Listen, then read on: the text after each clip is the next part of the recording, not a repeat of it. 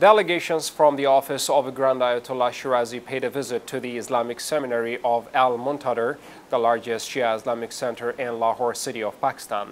The delegations, who were led by Sheikh Mohammad Mojahed, met with Ayatollah Sheikh Mohammad Afzal Haidari, a famous teacher of Islamic sciences. During the meeting, the latest social and political situation of Shia and Pakistan were discussed. It's worth noting that the Grand Jurist delegates also visited the Grand Library of Lahore, containing more than 70,000 titles, and met with its librarian Sajad Hussein Khan.